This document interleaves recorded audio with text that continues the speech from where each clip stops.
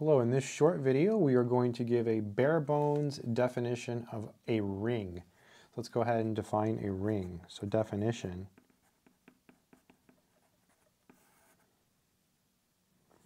So a ring is basically a set with two binary operations, which we can call addition and multiplication, which satisfy some properties. So a ring R is a set with two binary operations.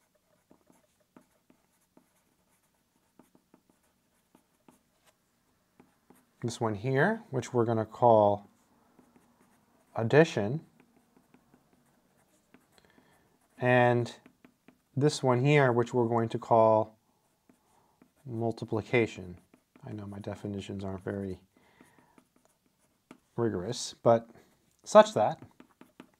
And then we have the following properties. So one, so first R under addition is an abelian group. Remember, abelian just means that the operation is commutative. So it's a group, it's got a binary operation which is called addition, which is commutative. That's what the abelian part means. It has an identity element, it's associative, and every element has an inverse. So it's a group. It's not empty, but the existence of identities actually guarantees that.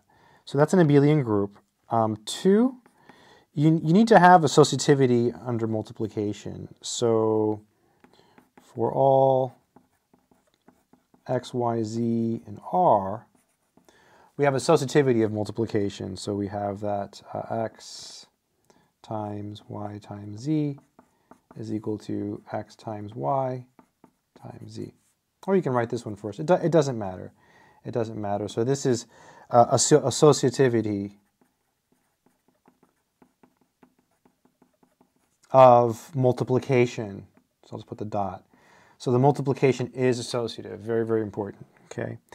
And the last condition is that the distributive laws hold. These are special because these are the only things in the definition that connect the two binary operations, right? So these just say for any x, y, z, and r, okay, so for any x, y, z, and r, we have x times y plus z, and then this just distributes like you expect it would. It would be x times y plus x times z, just like you would expect.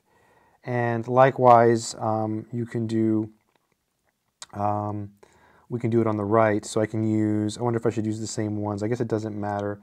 I'll do it like this. X plus y times z is equal to x times z plus y times z. A little bit more natural to do it that way. X, y, z, x, y, z. And that has to be true. So left distributivity and right distributivity. This is the distributive law. Very important. That this holds. Now you can add some things to the rings. You can add certain things, like you might have a multiplicative identity. It's called a ring with one, and you could also have a multiplicative inverse, or you can also have the case where the multiplication is commutative. You could have a commutative ring.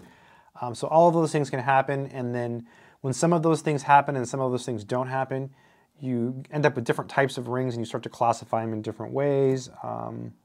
So you look at integral domains, you look at fields, you look at commutative rings, look at non-commutative rings, and so you start to study different things. So yeah, I hope it's been helpful. Take care.